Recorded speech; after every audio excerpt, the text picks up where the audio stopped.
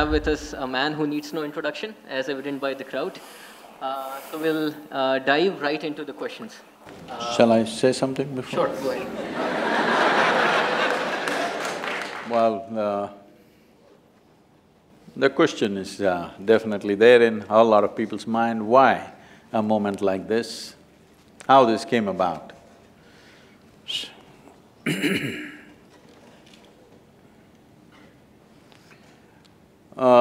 In the last 36 years that I've been active with people, there's one constant refrain from people. Thousands of people have asked me the same question. That is, Sadhguru, when I was 20, where the hell were you? You came when I'm 60. If you came when I was 20, I would have done this, that and something else. I've been hearing this from so many people continuously. So we thought we will step out and talk to people who are below 25 years of age. And that's why Youth and Truth. And the fundamental of this is, see what we call as life. This life, you may have so many ideas about it, so many emotions and thoughts about it, but essentially this life is a certain combination of time and energy. We have a certain amount of time and a certain amount of energy. Time is rolling away for all of us. If you sit here, it rolls, if you do something, it rolls, if you sleep, it rolls, if you're awake, it rolls. Whether in wakefulness or sleep, in work or laziness, whichever way, in dynamism or lethargy, time is rolling for everybody. In Tamil, there's the term that is used for death is kalamaittanga. It means his time got over. Such an appropriate description. After all, that's all that happened, time got over. So time is getting over for all of us. As we sit here, it's not the clock which is ticking, it is our life which is ticking away. You cannot control it, you can't slow it down, you can't roll it back, no choice about this. It rolls forward for all of us, no matter what we do or we don't do. But energy is something we can manage. When we talk about energy, this segment of life that we refer to as youth, when you're in this segment of life, your energy is at its highest exuberance. Most youth do not understand this. They think they're going to be like this for always. You just have to pay attention to the old people. They were not born like this. They were also youth. Slowly, volume gets little down, not me. Otherwise, slowly the intensity of energy volume gets lower and lower. If you just observe how they sit and stand and walk, you must know you're going to get there very fast, actually.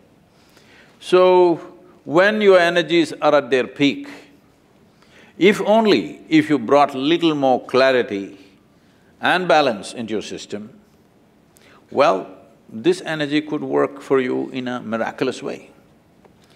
This exuberant energy can do wonders in human life, or it can cause disasters in human life.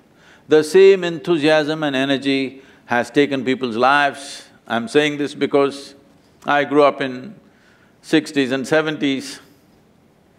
By the time they were 35, at least 12 for sure, other two I think they also went by that way. 12 to 14 people that I knew and who were dear to me, they all died before their 35 years of age. Simply somebody overdosed, somebody drank themselves to death, somebody killed themselves on the motorcycles, somebody fell off the rocks, all kinds of things. It is the same exuberant energy which got them into these things.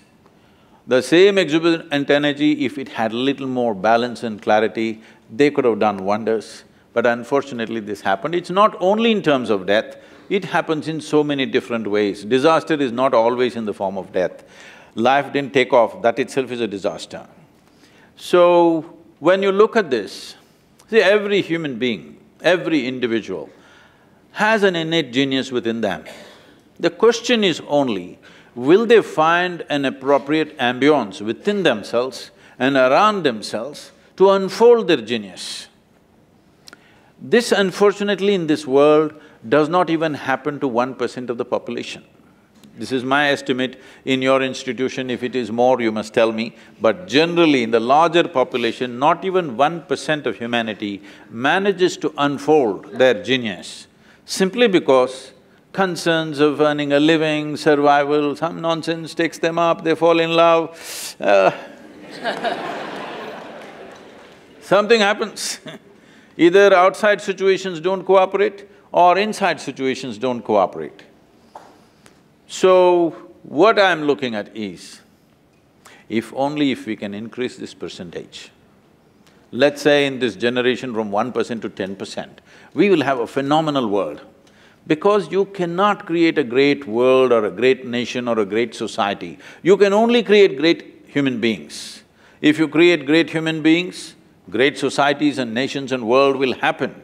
It's a consequence. We cannot create the consequence, but the source of this is human genius must unfold. Only then you will find human beings functioning at a level well beyond what we normally consider as normal. It should become normal. It's normal for a flowering plant to blossom. Similarly, it must be normal for a human being to unfold and blossom their genius, because it's innate. It is only looking for an atmosphere where it is possible to do that. Can we create that in the society? Maybe it's a long way off. But can we at least create it within ourselves? That, if you're willing, is possible now in this generation. That's why I'm here with you. Let's see what we can do.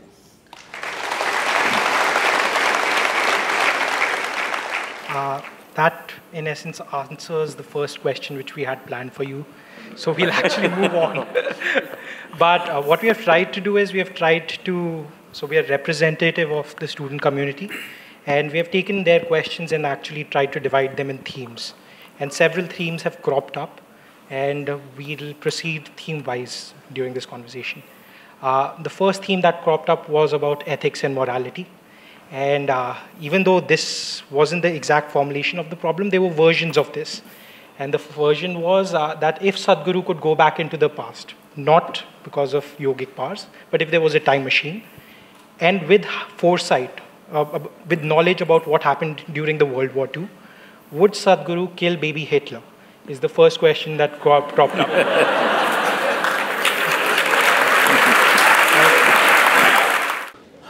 Would I kill the baby Hitler? Knowing that 6 million Jews could be saved. See, Adolf Hitler is a consequence, is not the cause of World War II. In the sense, there has been centuries of hatred about the Jewish people. It did not suddenly crop up because of Adolf Hitler. Well, he used it politically to do all kinds of things, that's a different matter. But this hatred has been endemic in the population. Not for 1 or 2 years, for literally 18 centuries, it's been alive. Now, Adolf Hitler became a representative of that hatred, and he consolidated that hatred, organized it in such a way that it became a mega disaster. But the disaster has been unfolding for a long time. Forever people have been accusing Jews of being a Jesus killer and wanting to get them. In so many ways they've been persecuted, not in one way. Every generation has small-scale persecutions happening in various societies across that part of the world at least, not here. So, when Adolf Hitler came, he saw what you are accusing of Adolf Hitler is competence. Everybody had the same hatred. He organized his hatred into a very competent, results-oriented thing. Any number of human beings have come who are as much tyrannical as Adolf Hitler. Fortunately, they were not as competent. That's my question. I don't know if he studied in IIM because his organizing skills are extraordinary. You have to look at that. If he had organized this, not against a particular community, but for the well-being of the world, what a fantastic organizer he is. So his competence is what we're talking about. Hatred was there in the society. He organized it and made it into an end result of a disastrous kind. See, in every generation there are tyrants. Fortunately, they're impotent. Fortunately, they're everywhere. Don't think they're not there. Every day I'm meeting thousands of people. You should see what kind of mindsets people have. How much endemic hatred they have for somebody that they do not even know, including me. People who have never met me, people who have not had a word with me, they have so much hatred. Say, what's the problem? You've not even seen me yet. But no. So this endemic hatred is bred in the society in the form of religion, in our society in the form of caste, creed, ideologies. See, everybody is focused on Adolf Hitler. I'm not trying to belittle what he did. He is one man, so many people cause pain to each other, but he is one man who organized human pain like nobody else. He made a machine out of it. In a real organized way, like an industry. He did not do killing just for killing's sake, he made a killing industry, proper industry. Actually, they set up factories of death. So never before nobody organized it, but don't ever think nobody had those intentions, nobody had those same emotions, they had. But this man organized. So would you kill the baby Hitler? No, it wouldn't help, because another guy maybe with competence would have come up. You never know. So, what we need to work at is, we need to work at, as I was telling you, a culture of peace. This is important. We never worked at culture of peace. Only when it explodes in our face, we want it solved. Otherwise, we're just going about our business. The way we are driving on the street is violent, all right? It's not fast, it's just violent. I wish they were driving fast. If they were skilled, they would be driving fast. They're unskilled and they're violent drivers. Violence means you don't mind if somebody gets hurt, isn't it? Hello? Violence need not necessarily mean I'm going to throw a projectile at you. I don't care if you get hurt. This is violence, isn't it? So this is all over the place. We need to see culture is not something that you can build overnight. Slogans you can build overnight. You can do anti-demonstrations overnight. You cannot build a culture overnight. It takes a lifetime of dedication to bring that about. Nobody has shown that dedication. Everybody wants immediate solution. When something explodes, everybody will scream. Once it's over, they go about their business. So, it is very important. I want you to understand, Adolf Hitlers can be born just about anywhere, because the culture of disliking and hating other people who are not like you is so rooted in the society, it's just a question of, he must do an MBA here. I'm giving compliments to the institution, it's not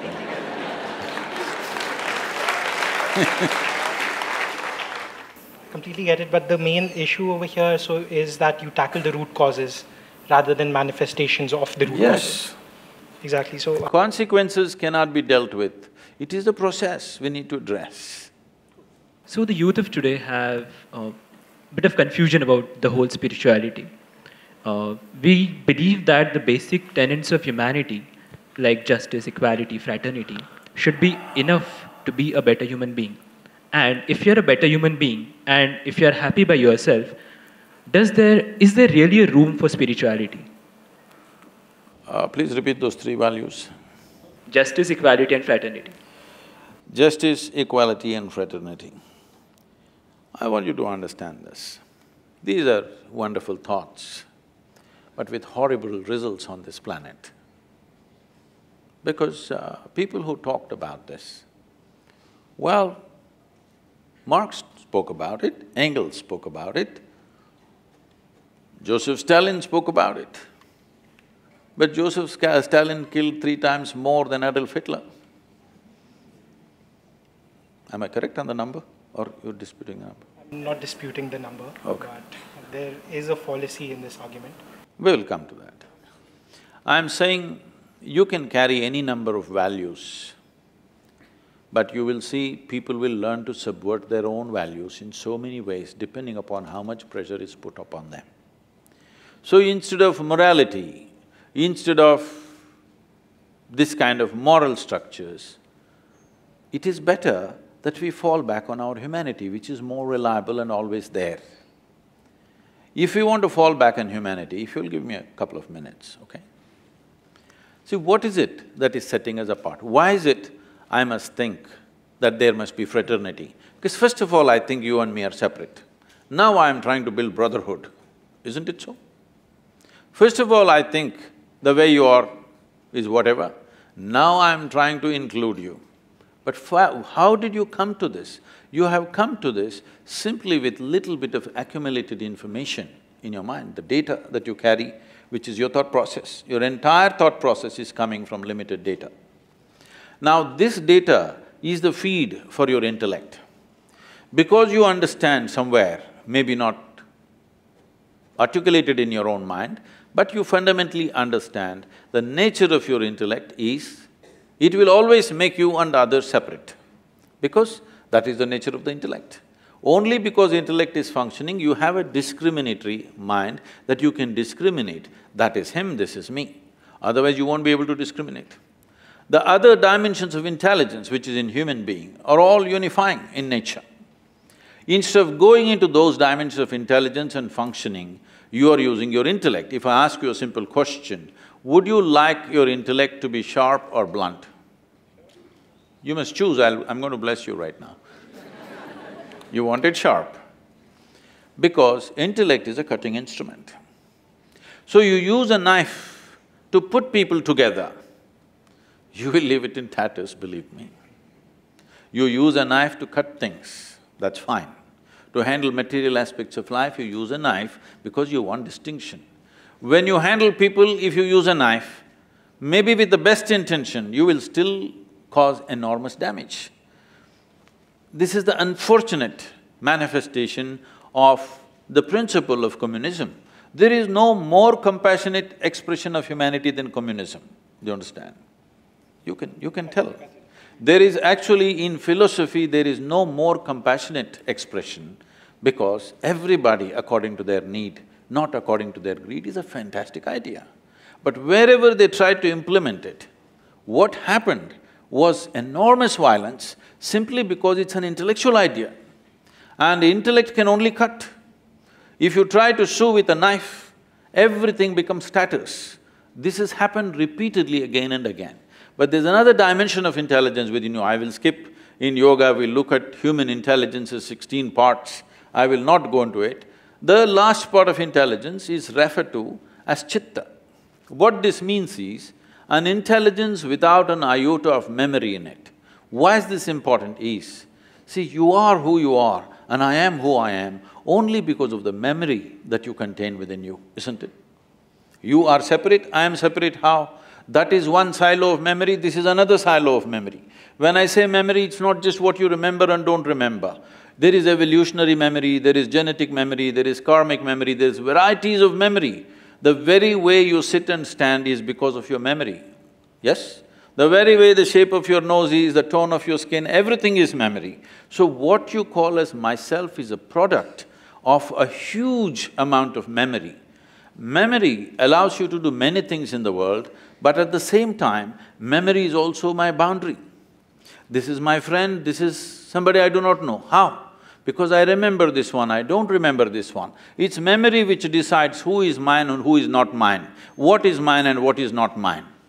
So there is an intelligence within you which is beyond memory. If you dip into that dimension of intelligence, in your experience, all boundaries have disappeared.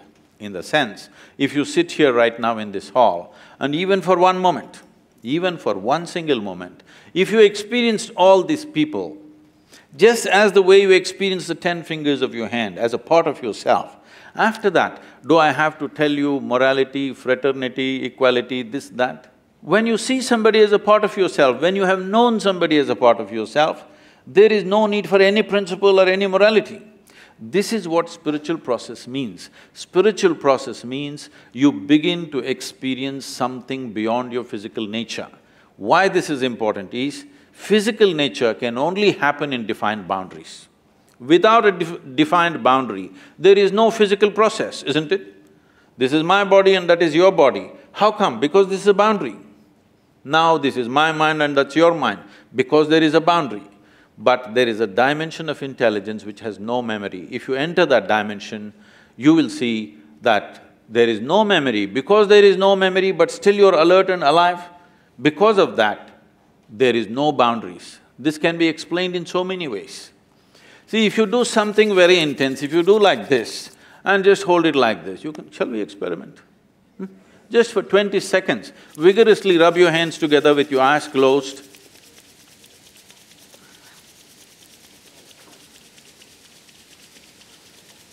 Hold it about 3 inches away from each other. There's something happening between your two hands? Or you didn't try that? You don't believe in experimentation? Okay, that's fine. Definitely tried it. Did you? Did you see something between your hands? There is a certain energy. Why I'm saying this is, right now your definition of this is me and that is you has come like this. It is… See, how do you know? Can we do another experiment? Are you okay? Your right hand, let's touch your left hand. Is that you? Yes? Yes. Touch the chair on which you're sitting. Is that you? How do you know this? What tells you this is me and this is not me? No, no, no, no. There is sensation here, there's no sensation here, isn't it? Essentially, it is the boundaries of sensation which tells you what is me and what is not me. What spiritual process means is, you get your life energies into such an exuberance that your sensory body expands. If your sensory body expands, everything within the boundaries of your sensation, you experience it as myself. Right now, this water in this tumbler is definitely not you, but if you drink it, it becomes you, isn't it? This many kilograms, how did it come? Something that was outside now is within the boundaries of your sensation. Now if all these people are within the boundaries of your sensation, even for a moment, if you actually experience them as a part of myself, after that, do you need morality? So I guess the main part was that the question, I think, got lost in translation, because in essence, you guys were both talking about the same things. I thought he was speaking in English, was he? True, but translation is not always just language, it's also intent. Okay. He also implied that if people start looking at other people not as other people, but as humans. But how will you do it? According to me, the knowledge that we are all humans is essential to us. See, it is between human beings that this problem happens. We all know we are humans. If you were a tiger, I wouldn't fight with you. In essence, we are saying literally the same thing, we're just coming from different fronts. We are all humans. The fact that certain people have not acknowledged that we are humans is the cause of this problem. I don't think they have not acknowledged, they have acknowledged. They have said that we are different kinds of humans. Not really. Within a family, there's a lot of fight going on, brotherhood, fraternity, equality, but more clashes are happening within the four walls of a home in a family than between India and Pakistan, believe me.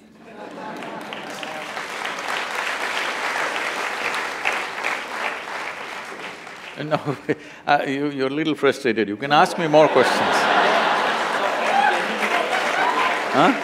I'm genuinely not frustrated by this, it's just that the example which you have just given, that there are more clashes which happen Is it happening or not? than outside, is in essence, first of all, it is not essentially fact-based because it doesn't take it's on an assumption of how many clashes occur between India and Pakistan. The second is, it assumes that clashes which are occurring within the family are of the same magnitude. See, magnitude is different because we are not armed within the family and we have no intent to kill, all right? We have no intent to kill, but clashes are happening, isn't it? Emotions are happening. Are they happening or not? If you believe of everyone as your extension of your spiritual being, would clashes also not happen? See, spirituality is not a belief, that is where you're wrong. See, you think spirituality is one more belief like your values. Your values are made up by you. Spiritual process is not made up by… If you sit here and breathe, what you exhale, the trees are inhaling. What the trees are exhaling, you are inhaling. Is it a fact or is it my idea? It's a fact. Now this fact is only intellectual, but experientially if you sit here and actually experience one half of my lungs is actually hanging out there, which is the fact. If you experience this, after that, do I have to tell you, don't cut the tree?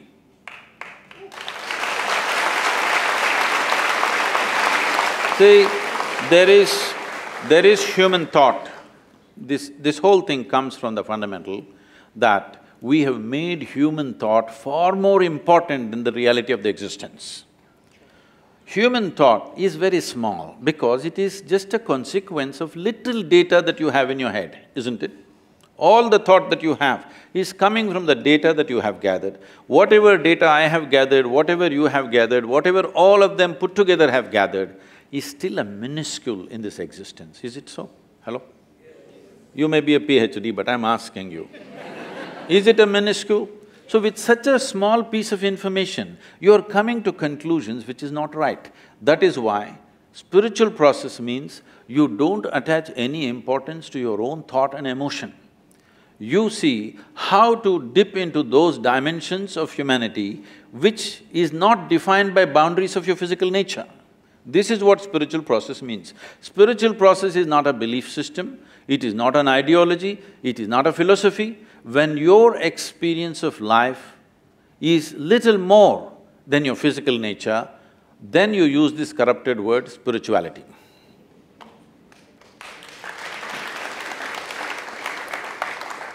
While answering the last question, you talked about memory, right? So, my question is, if all we are doing… So what's your view? Should we have an all-encompassing memory, or should it be a memoryless being? You know, because if we are a memoryless being, then there's no concept of future and past. There's no relation between actions and consequences. We talked about experience, that doesn't exist. Now, how does this idea come, memoryless being? You talked about chitta that has… I said memoryless intelligence, an intelligence which is beyond memory. I did not talk about a memoryless being because if there is no memory, there is no individuality of any kind, isn't it? That's what his point. So that's what the point is. I get you. To be an individual, memory is important, but because we have memory, all the It is not memory is important, memory is the basis of your individual nature. Is individualism important, like being… See, individualism means you're trying to make a religion out of yourself. There is no individualism. It is a privilege. Though we are part of everything here, if we don't understand this, we'll get the point when people bury us, that we are a part of everything. Right now we stand up, see, your existence here is like a pop-up on your computer screen. You pop up for 2 minutes and you go, okay? In the life of this planet, you are just a small pop-up.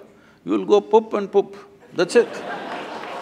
You and me, right now when we are here, we think we are this, but all this countless number of people who came before us, you think they were idiots? They were also like you and me, big people, but all topsoil now, isn't it? So anyway, we have no individuality. Individuality is an assumed thing. This is a great privilege creation has given us, though we are part of everything. We are allowed to experience life as an individual, how fantastic it is. We are greatly, grateful to this process because it allows a little bit of individuality for these few years that we are here. These years in the life of this planet is really nothing, 2 seconds they calculate something out of the billion years, whatever it's been here. So if 2-second pop-up assumes individualism, what is that? It's a privilege that we have some sense of individual experience. Otherwise, we would have no experience if there was no memory, okay? So if you dip into chitta, does my individuality completely vanish? No. When you dip into it, it gives you an experience beyond the boundaries of your individuality. Because of this, see, you are in this country, you're an Indian, but can you travel out? If you travel out, you're not an Indian anymore. Still am. You still are, just the same way.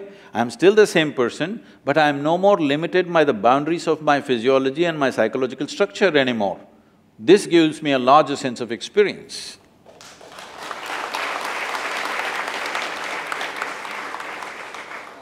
moving on to the mythology. So we know that Iliad was written by Homer, right? A blind guy. He wrote that there are 14,000 horses. But since we know that he could not have seen it for himself, we believe that there's some sort of historical, storytelling going on there. Would you say? But nowadays, all the scriptures, religious scriptures, are taken as gospel. So should we also believe that there is myth making in Ramayana, in Mahabharata, and that taking them as gospel rather than just work of literature is wrong? I don't see anybody taking Ramayana and Mahabharata as a gospel. There are certain factions which are… No. They cannot, because they'll get freaked out with confusion. Because there are all kinds of people in Mahabharata, the best sort of man, the worst sort of man, in between every kind of man and woman. Is there over 100,000 characters? How can you make a gospel out of it? So you said storytelling. I don't know if you've seen the byline of Youth and Truth, not the seriousness of gospel, but the playfulness of gossip, because gossip has always been reliable. No, at any time in history, nobody went by the official version. Whatever the official version came, people asked around with their friends and relatives what happened. When 5 people said 5 different things, people learned out of their wisdom to extract some truth out of the gossip. But people always relied more on the gossip than the official version, isn't it so? It's not just today, always. However, given that this gossip can lead to a transformation of this truth to an extent where it's lost forever, do you think that's troubling? See, first of all, you're questioning, did it actually happen, right? No. So we are saying that the same argument which you have given is the argument which is usually used these days to say that buildings which were constructed by the Mughals were actually not Mughal structures. Okay. I get the however, point. that's gossip being misinterpreted completely. Now, see, if you come further south, people are questioning whether Rama existed or not, okay? This is just a question of poor memory. When the entire nation has been talking about it for thousands of years, now the problem is your trust in printed word is more than the spoken word, that is the whole problem. But you must understand, this is a oral culture. We always transmitted most significant things orally. You may think it's insignificant because it's not written, but anybody can write it down. People have written it down now it's a printed word. But now somebody questions, did Rama exist or not? Not in one place, in entire culture, when everybody is talking about the same story with minor variations here and there, it could not have been just made up by all the people. So I guess his point was also by bringing in the Iliad example the same, that the war on Troy did happen, but the fact that Homer says that 14,000 horses were there is clearly not truth. Maybe not. Maybe Ram did exist, but other facts which are… other things… See, we are after all Indians, we invented zero. We have certain freedom in using number of zeros. We're taking liberty with that. Don't… see whether 6,000–7,000 years ago, whether 100,000 men fought or 10,000 men fought, doesn't make a difference. The way the story is said in this country is not for its facts, but for its truth. You're trying to bring out a certain truth. The fact of it, whether 100,000 men fought, 10,000 men fought, what does it matter? You don't have to manage that war today, it's over. So the important thing is, what is there for me to learn from that, all right?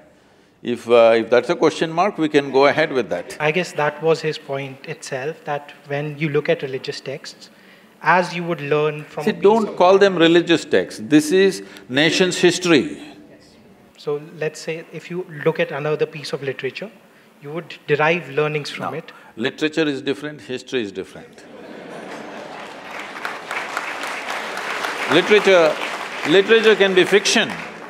History is written in a dialectical way so that it's always relevant for you. I'm saying 6,000 years ago, whether a man existed or not, what's my problem? Unless he has something to contribute to my life today, isn't it? However, if history has been written and the facts of the history are not clear, then See, this is what I'm saying. The fact is like this. Suppose 6,000 years ago, Rama had a wife whose name was not Sita. What's my problem? we are not questioning whether the name was… Not only the name, I'm saying, okay, he was not… his father's name was not that, it was something else. He was somebody else. What does it matter We to are me? even questioning the sequence of events over here. You can. How they… See, sequence of events also you can question, but what I'm asking is, a 6,000-year-old drama, if it got little mixed up, it is not your problem. The problem is just this, is there something for us to get from that? That's all the thing is. Now, why we are worshipping Rama in this country is, he's not a super success. He's a serial disaster, if you look at it. Yes. Even today is having real estate issues, that's why you brought this up.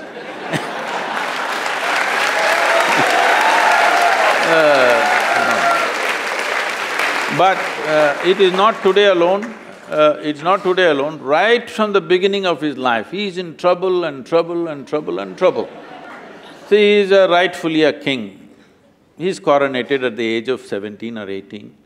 He marries a princess, and within 1 or 2 years, he's sent to the forest. They didn't go to the jungle for picnic. As some of the television serials are showing Rama, Sita doing all that. No, it is like, throwing him out of the kingdom from his power and everything. That itself would have shattered a man, but he settled down there. But Rama is also an insecure person who, when Sita came back to him, first she sat through fire. We will come there, don't First jump. she sat… First, let's kidnap her, no.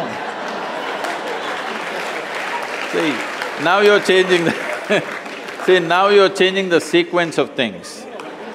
First, let's kidnap her, all right?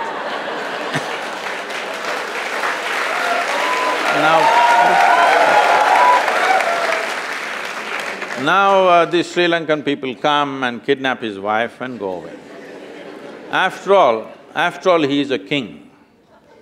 If somebody steals his wife and takes her away some 3,000 kilometers down south, there's no GPS to even find out where is Sri Lanka, all right? At a time like that, being a king, he could have found a local solution. There would be any number of women to marry the men, he's a king. But he goes in search of her, not with a big army, just him and his brother, like ordinary people. If a man has to walk 3,000 kilometers down south, not knowing where she is, whether she is alive or dead or what's happened, then she must mean so much to him, yes or no? Otherwise, why would a man walk that distance? Now, he goes there, he forms a Tamil army, don't forget this and then there is a fight, kills hundreds of people, burns down a beautiful city, gets back his wife, comes and settles down. Before this, I will tell you, he goes for a year of penance in Himalayas. His brother asks, "Are you crazy? This man stole your wife and now you're doing penance for his death." He said he had 10 basic qualities, Ravana. Killing those 9, which were horrendous qualities, no penance for me, no repentance for that. But he was also a great devotee and I killed that also. So 1 year of penance the man goes for. This is not a… And then he settles down and his wife is pregnant. You must understand, for a king, his wife is pregnant means it's not just about a child, it's a progeny for his empire and there are many things involved. No sonogram, so he doesn't know whether it's a girl or a boy or boys or girls or anything. But once again a political situation evolves where he has to send his wife to the forest, which you are saying is insecurity. Not that part. So we can even begin from the first point in which, after he rescues Sita, Sita has to sit through a fire to prove that she is pure. For whom?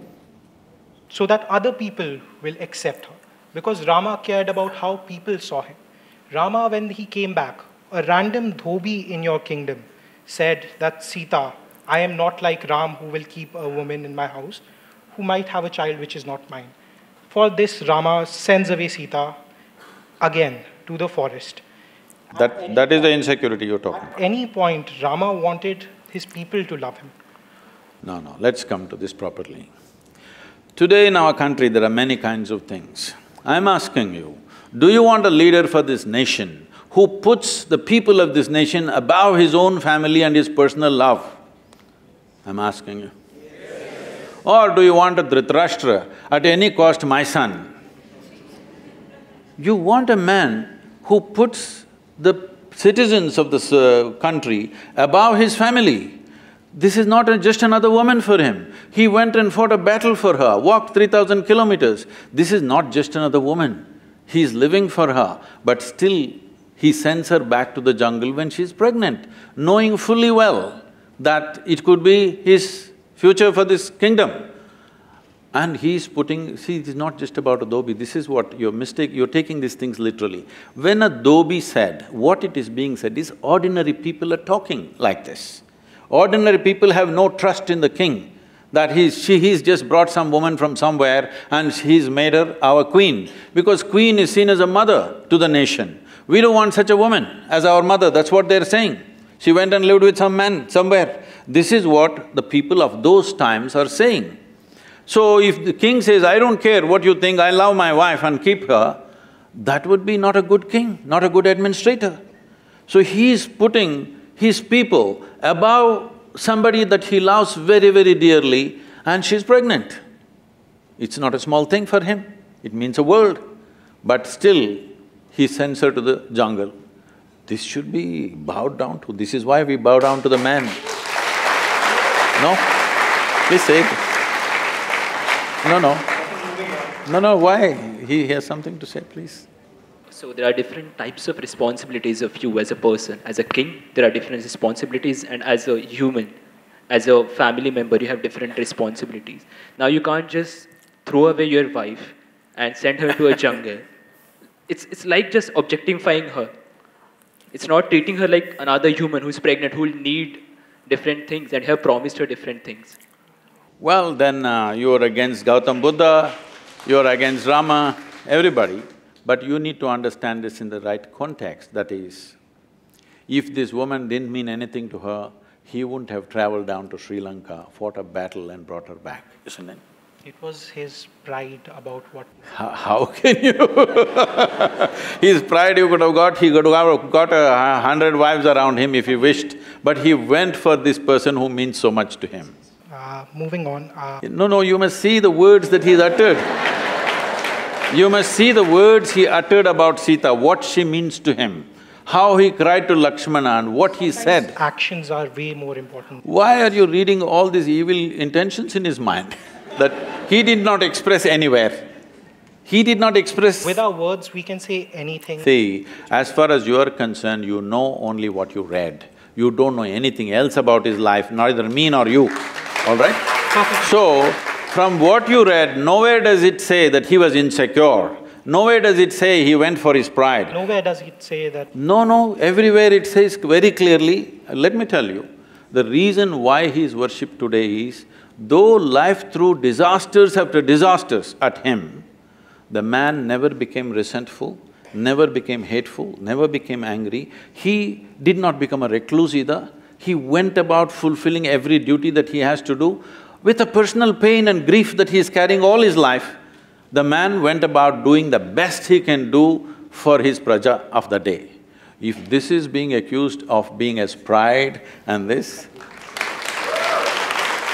There were strong reactions to that question, but I think that's a nice segue to the next one, which is once… Why do you say it's a reaction?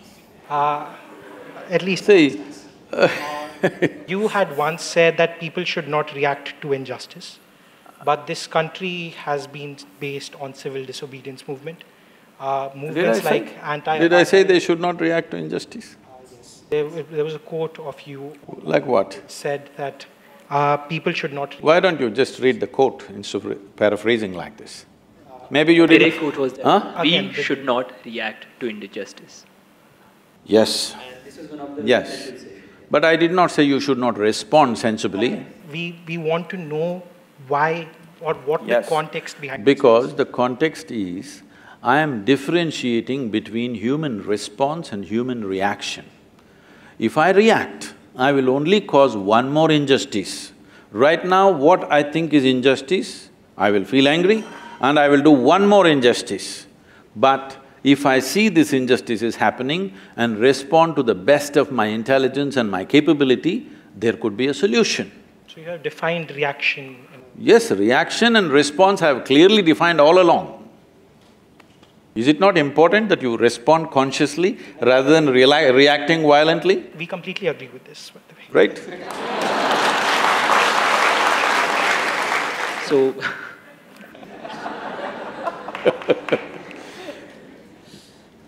I'm glad your serious face is gone, you're laughing. Now we can talk.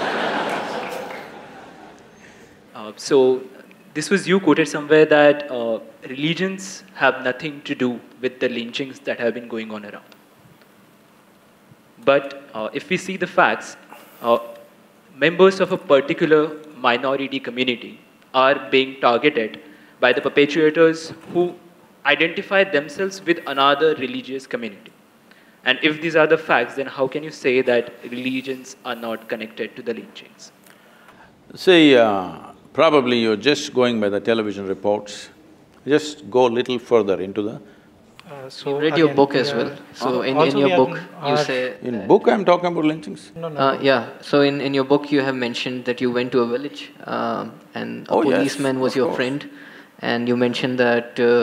No, I will tell you the incident properly, you don't water this down. I'll tell you that incident properly.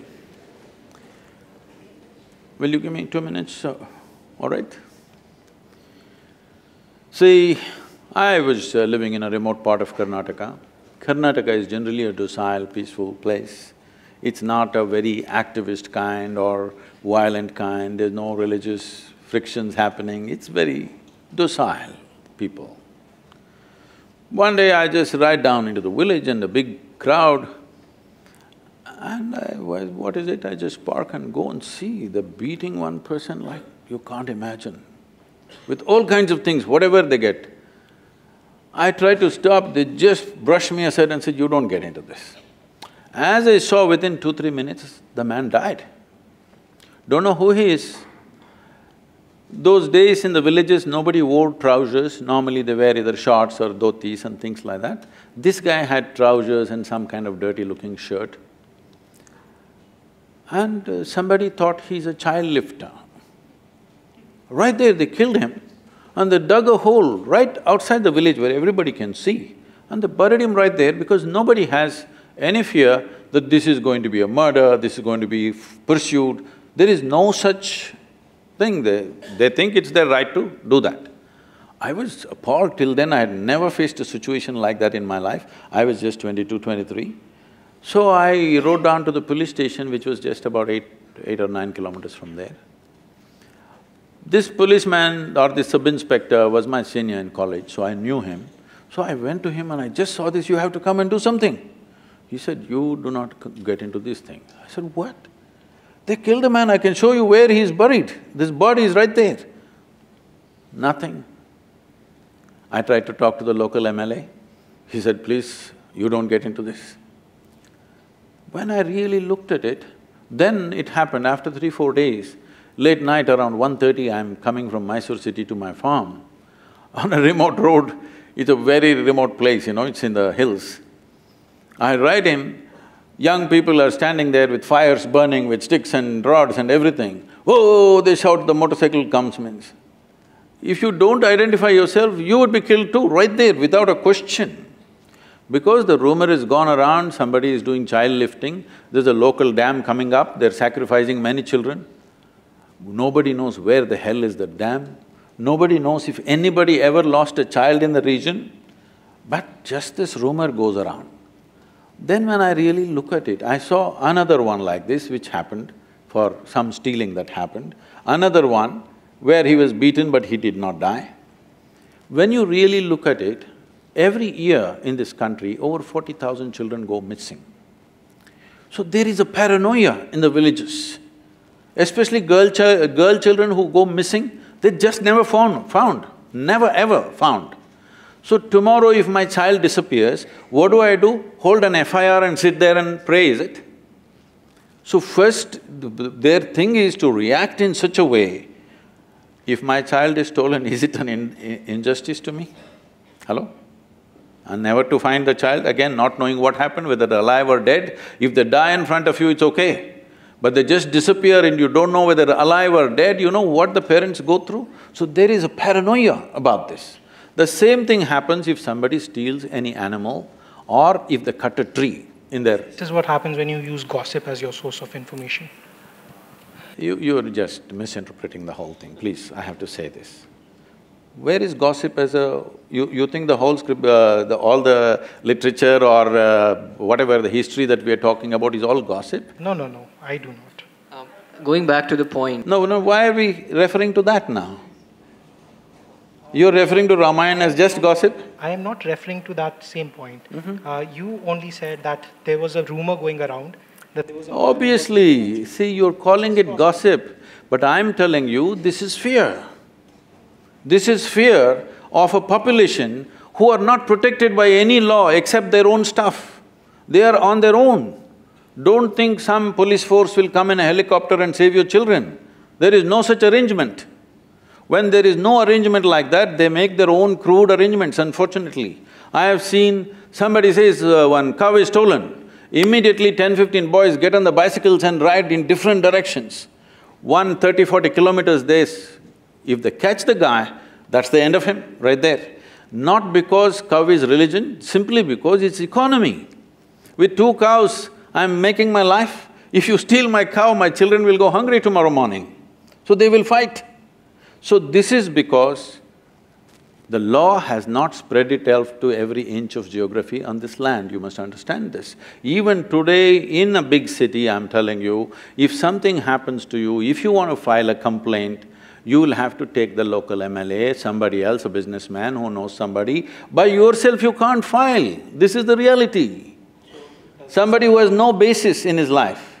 So does this imply mob justice is valid? How are you saying these things? Do I look like a lyncher for you? Then why are you asking that question? I'm telling you, see, this is the problem. The problem is, we don't want to understand the reality and the pain of the people. We just want to make a judgment on them. I'm saying, unfortunately, nobody has provided them a way.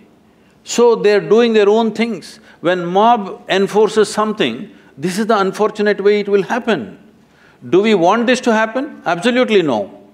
But do we have means to stop it right now? Till you make law available to everybody and quick justice to everybody, I'm telling you, people will do their own things. If you think they should not do, because you're living in the safe, enclosure of a wonderful institution, you don't understand what it is in a village. When my child goes missing, what do I do? What do I do? Where do I go? You don't know. I've seen people, women crying and beating their breasts and walking around because their children are missing. They don't know where they've gone. Finished. Can I speak? Yes, sir. So, you have talked in general about the lynchings that have been happening, and we don't deny that. They have been happening throughout the history, they have been happening in this country, and our inability to bring them to the judiciary is the cause. But I'm talking about a specific type I got that. Which have increased recently, and which are facts that they have been increasing recently. And it's not about my cow getting steal, it's about there is a cow somewhere out there, it's been killed, and now I have to lynch for that. There is a difference in mentality, and it has not been seen before. Definitely there is. It's not that it's not been seen before. It's right now being reported because this is one of the political strategies that's happening in the country. It's not also about political strategy. There are many incidences which are not being reported by media but are still happening, and there's research being going on about that. So whatever we found out about the lynching are just like few percentage of that. It's a very small percentage what you found out. Till now in these 4 years, because basically this is all focused towards this particular government, all right? So in these 4 years, 42 lynchings have been reported. Out of these, 12 lynchings are supposed to be more, religious basis is there to it, 12 of them out of 42. But Over 3.5 to 4 million bovine animals in this country are stolen every year. And they're smuggled across both the borders. Now western border has become very tight because of security issues. Largely it's going through the eastern border. When who is losing these 4 million cows? You must see this. Whose economy is ruined? Somebody's economy is ruined, his family economy is ruined, isn't it? Because animals went away. Over 3.5 to 4 million animals are stolen in the country every year. And anyway, for your information, every year, in 4 years, 42 lynchings have happened, 12 of them have a religious connotation to it for sure, there's no question. Those are just reported? That is reported. But what is not reported is, every year, over 100 uniformed men, including BSF soldiers, are lynched and killed by the cattle smugglers. That's totally a different issue. Let's not bring that into it. That's totally a different issue. No, please, why is it? It's connected, right? So this is not just about… please let us… Why? Just because somebody wears a uniform, is he supposed to die? I'm just saying, let's not connect these two issues. No, one is religious, one is security issue. I want you to understand, when there is a large-scale crime going on, when there's a large-scale crime going on, 4 million animals means, on this side of the border, they're approximately 10 to 15,000 rupees. Across the border, they're between 30 to 50,000 rupees. I want you to calculate the numbers, you're the business guys, all right? I won't get the numbers right, please get me the numbers. I totally agree with you. So when… Have been happening. Please understand this, these cows don't fly. They have to be walked, all right? These cows, these animals have to be walked or transported in trucks. Only small amount is transported in trucks, rest of them are walked in the nights, okay? From across the country, 4 million animals. When such a large-scale crime is happening, you think there will be no reaction at all? When nobody is caught? Why change now? Why now? Huh? Why recent few years? See, it is not now, it is only reported now, it's always been happening, I'm telling you. They have reported only 42 lynchings.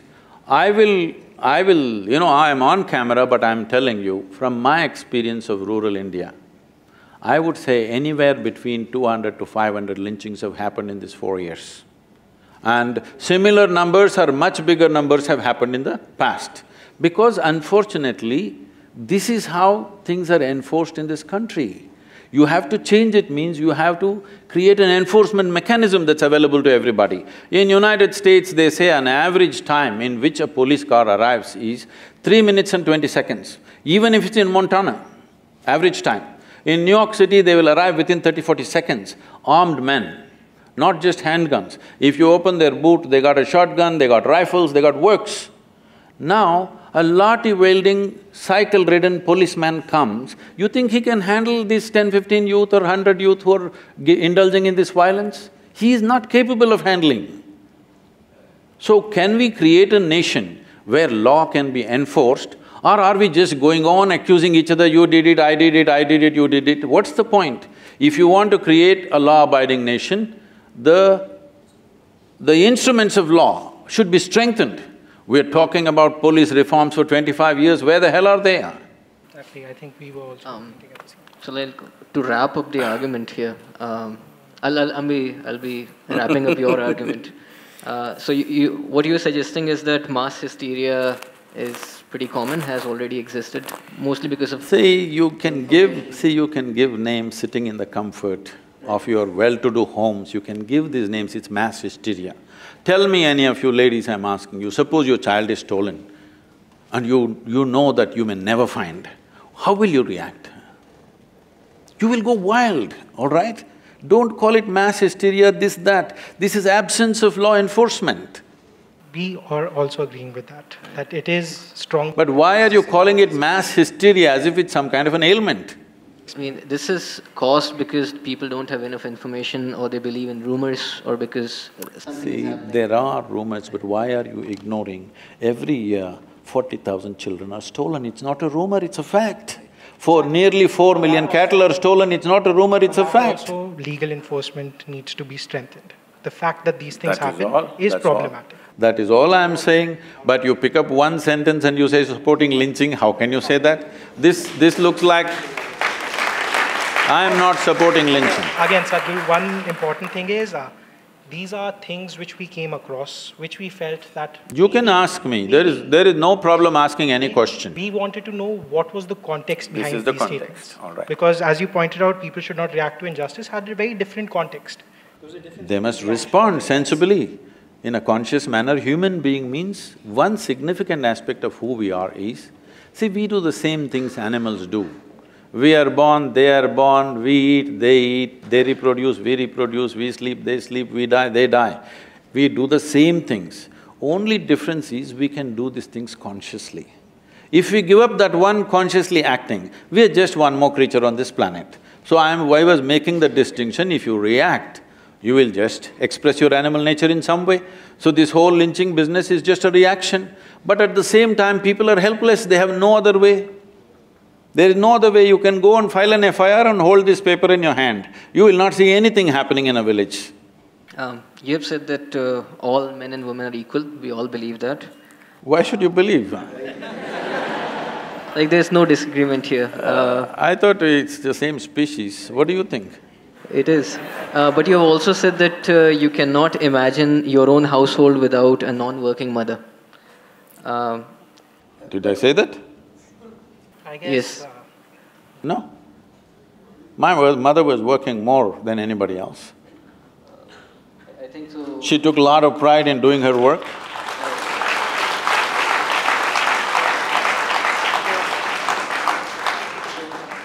Okay, let's come to the major point. So, unlike your mother, my mother, she's also a working mother.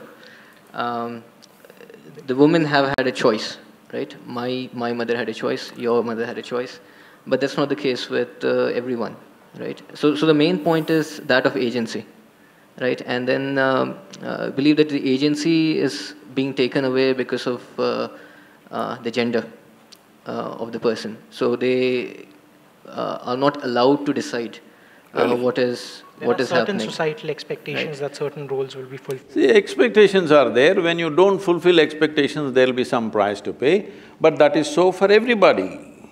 That is… See, I'm not trying to say there has not been a certain level of exploitation, there definitely has been. But don't once again react to that and do reverse job. All you have to do is educate, educate, educate. Just leave it. You will see in a generation, everything will change. This is the first generation of women in this country who stepped out. Please understand, women have stepped out and doing so many things in the world, not because of your liberal ideas, it's only because of technology. Because technology has leveled the playing field.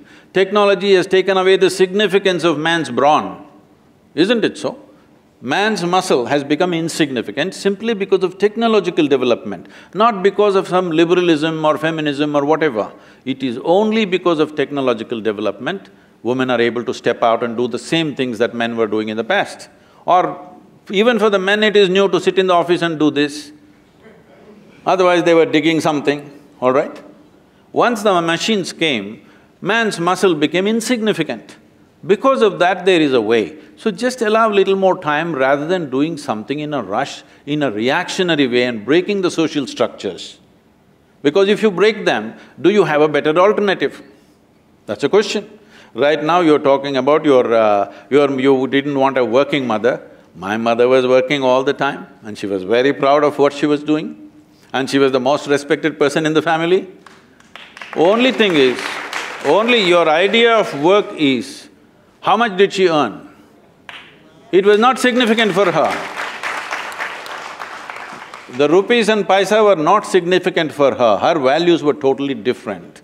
Again, I think intent of the question got mistranslated, which has happened tremendously over here. Why you… So, would you say that, all the main… They're reading the question and how can it be mistranslated? The intentions are not based on words. So we can talk about, the changing gender structure in the workforce and all that. But do you feel that, all the major movements, feminism, civil disobedience, anti-apartheid, anti-racism, these are responses or reactions? See, anti-apartheid is a different dimension altogether, all right? That's a different thing. Similarly, How is it different? See, it is an engineered discrimination, all right? Between men and women, responsibilities were divided.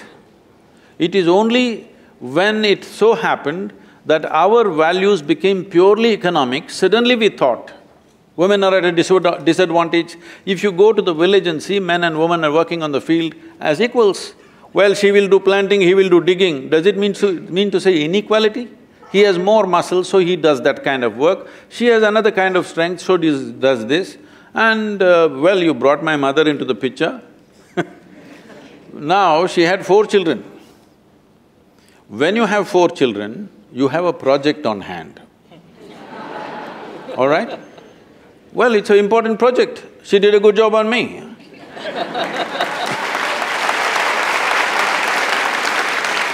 The kind that I was, if she did not tend to me constantly, I don't know what I would have become, all right? She did a good job on me and I'm glad. Not by domineering presence, but simply out of her love. You could not do anything that she won't like simply because she will simply sit there with a tear in her eye and finished. Everybody's finished in the house.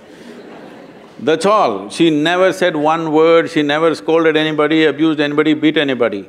If we did something that was against whatever she thought is good for everybody, just one tear appeared in her eyes, finished we were. Everybody got fixed, absolutely. So she had that kind of power and she exerted that when she had to. Because she did not earn money, is she inferior to anybody? I don't think so. I don't think even he implied that. No, when you say working mother and a non-working mother, it's a wrong description. They're working. Only thing is, they may not be getting paid for it. Exactly how you said that react and response are nuanced versions of the same word. Working, non-working are nuanced versions of the same. So you're talking about, the gender roles that are usually associated, and what the expectation is. See, if a woman wants to work outside, anyway, there is a biological responsibility. For some reason, nature has trusted a woman more than the man and entrusted this responsibility of manufacturing, I'm using the word manufacturing intentionally, manufacturing the next generation. Isn't this one of the most important things that needs to happen in human societies? Hello? If we don't do this properly, it doesn't matter what kind of management techniques you learn, is it going to work in the society, I'm asking? So now, once you have a child, a human child is not born like other creatures. You drop, a cow drops a calf and immediately it starts running around. A human being is not born like that. A human being needs nurture. Now we are in a society where the first generation has stepped out to work outside. Once again, because of technology, they again started working from home, which is a very good thing actually. But they stepped outside, but we don't have social structures to take care of the young ones. You leave your children into somebody's hands and go. You know what all damage can happen? You know how America is suffering for this? Though they have lot of structures and laws about how children should be taken care of, in spite of that, I'm just saying this because just a few days ago, they brought this child, who's 8-year-old girl from Ohio, an Indian couple. When the child was young, they left this child, usually teenage students take up this babysitting because they need some extra money. So this is called as what? They shake them like this, what's it called? There's some term for this, that they shake the children like this when they're crying so that they quieten up. So this girl was shaken like this. Bad parenting is the word. Bad parenting. No. The babysitters are known to do this. There's a term, technical term for that. Because there are so many thousands of cases where children have been damaged because of this shaking. So the spine got damaged and this girl, the left side got paralyzed. And they brought this girl to me, she's 8-year-old girl, now we're putting her through various things, she's beginning to walk but her speech is not there, so many troubles. Normal child, but a 17-year-old girl who came there to do babysitting, she just got irritated with this baby crying and she shook her. So a human child needs not just nourishment. It needs somebody to play with, somebody to laugh, somebody to smile, somebody to love and hug and kiss the child. Till we make such arrangements, don't be in too much of a rush because we'll damage a whole generation of people. We need to make those arrangements in the society. See, just now this society has just beginning to move away from joint family structure, where we had the luxury of grandmothers and aunts and this and that, all that is gone. Nuclear families have come, just husband, wife, children. Now there is no support system, nor is there an organized support system either by the government or private agencies. Nobody has come up with a real-time support system for young children. Where are you going to throw them and go when you go to work? I don't believe he's meaning you throw them and go. I did not say he means that. Why are you taking everything like… I didn't mean My bad. I didn't mean he said that. I mean to say, suppose I am a woman and I have a job and I have a child, what do I do? When the society doesn't make arrangements, what do I do with my child? Where do I live, in whose hands? So Sadhguru, because of paucity of time and because many people might also have questions over here, we'll have to open the floor for questions. We'll be opening the floor for questions right now, so people in that quadrant. But you should not translate their questions, okay?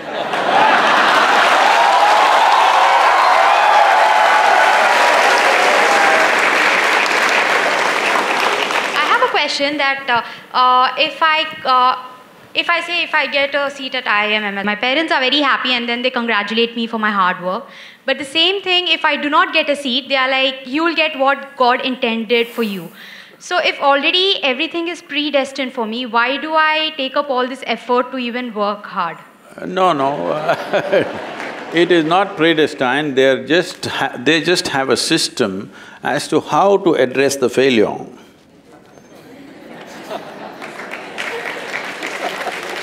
They don't want you to get totally frustrated and agonized by something that did not work. This is God's intention, just enjoy the God slap, okay? This is an effective way of creating solace. This is not a solution, but this is a solace, this is a psychological process that somebody is trying to diminish your suffering for that moment so that you understand you are in greater plan. That's why you didn't get the admission. Namaskaram, Sadhguru. My question is, everybody has got their own dream, especially related to career. But sometimes the dream of a child goes against the willingness of his parents. A child wants to do something and his parents want him to do something else. What should a child do in this situation? Should he go with his own dream, against his parents with his own dream, or should he kill the dream inside him and obey his parents? Namaskaram. Are you the child, sir? Yeah. No, luckily I am not. Please. Well, we must understand this. If what we want to do is not in an already laid out path, if you want to do something different, if you think you will ever do it with everybody's approval, it'll never happen, all right? At the same time, somebody has born you, somebody has brought you up, somebody has educated you, somebody has… in many ways they lived their life for you. Can you just reject them and do what the hell you want? No. So, you must understand, the parent and child relationship is that of love. You must increase the love volume and do what you want to do.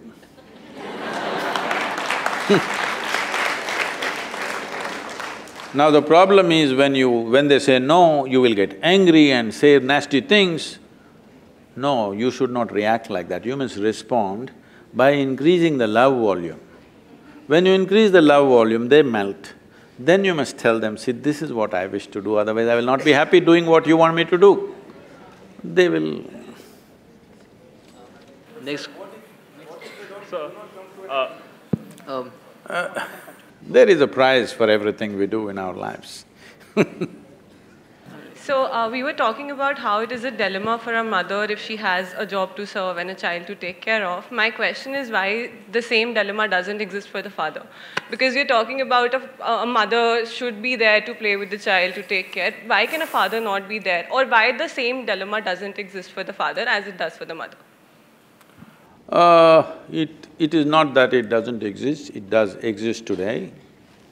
It is just that at an early age, a child prefers mother's company more than the father's. When he starts running around, he likes father.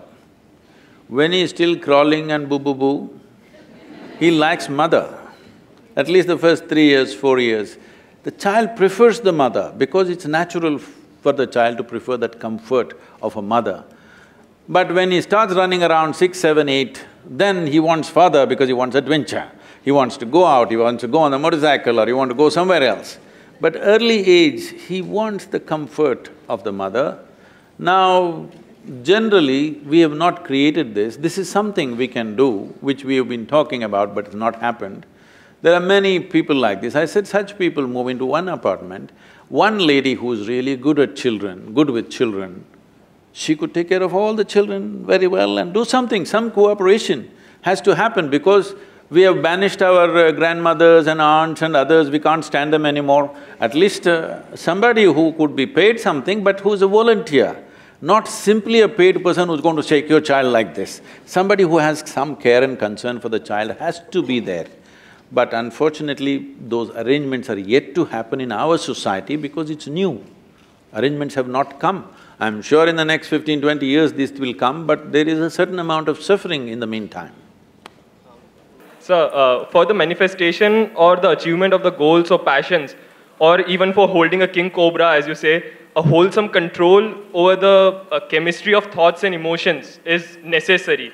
So, at this point in life, with so many stimulations, opportunities, distractions, ambitions, passions, everything hovering all around, how to achieve that control over the chemistry of thoughts, emotions and fears as well. So how to aggravate or elevate that ether within to read that, like to reach that silence within where we could do what we want and whatever we want becomes what it is. It's a long question, eh? See, one thing is, when it comes to what's within us, if we do not harness the prowess of this body and the prowess of this mind, you will not do anything significant, isn't it so? The question is, what methods do you have? Right now, the only methods you have is education. That is learning techniques, learning methods, learning information, exposure, this. There are other ways to do this also, where you can organize yourself that your body and your mind takes instructions from you. This is one aspect of it. It must. Your body and your mind are your most basic faculties that you have. They must take instructions from you. If they work against you, you're finished, isn't it? Right now you call this stress, anxiety, nonsense, whatever. Essentially, your intelligence is working against you. Your thought and emotion is not going the way you want it to go, it's doing its own thing. Well, if you cannot manage your own mind, how the hell are you going to manage, let's say 100 or 1,000 or 10,000 minds? Because management essentially means you must be able to manage the people. Managing the people means you must get everybody to get to one intent and act in a significant way. How will you do this when your own mind doesn't take instructions from you? You cannot manage yours, but you believe you can manage theirs? There is no way it's going to happen. This is why a whole lot of people who are in successful professions are all having ulcers, heartburns, heartbreaks and all kinds of things because they are upping the activity without enhancing themselves. It is like you want to be on a Formula 1 track, but you went with your small little car that everybody drives to the office. Then if you drive at a certain speed, four wheels will go in four different directions. This is what is happening to a whole lot of people. When they aspire for what they want and go at it, their body breaks down, their mind breaks down, something happens simply because they have not strived to enhance this. First you enhance this, activity will open up in the world for you. But you are in a rush for the goals that you have set up already. Because of that, you don't spend time on the… If you do not enhance the machine, activity cannot be enhanced. Stress will happen, breakdown will happen, isn't it? But when it comes to the outside world, there are a lot of misunderstandings about what is coming our way. Can I tell you a joke? Are you? Because it's been so serious, like This happened in Michigan. A tiny little bird was very exuberant and happy, and winter started coming. It should have gone south, but it was so happy it forgot about it and little late. Then it tried to fly, but because of the cold, its wings froze and it fell down. Then a cow was passing that way. It's an American cow.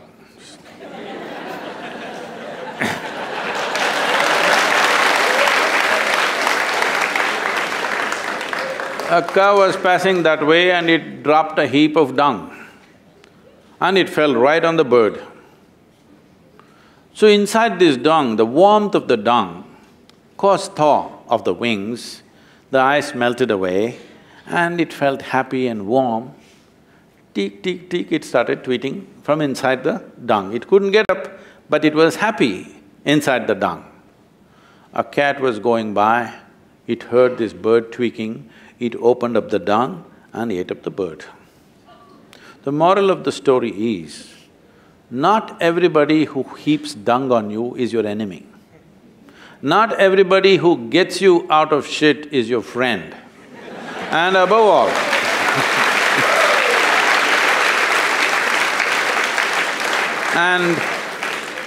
and above all, when you're in a heap of shit, keep your mouth shut.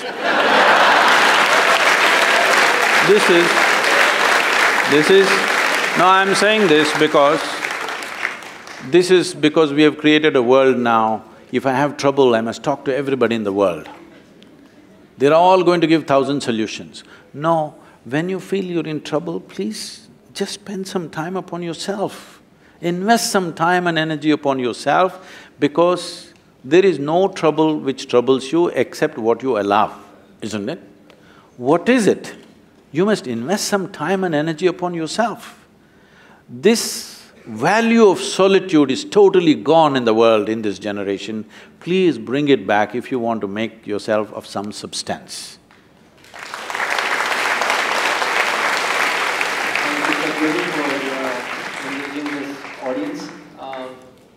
I'd like to just thank the Isha Foundation for such a wonderful show they put on.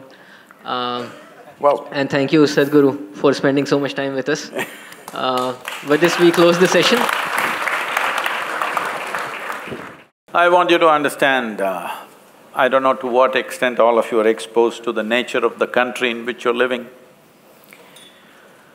We constantly keep gloating about the tremendous things the nation has done in the past. Yes, it is true. But we've also forgotten a whole lot of horrendous things that have happened to this country, and today we are where we are, where there's inequality of absurd kind, okay? Absurd kind and most cruel kind.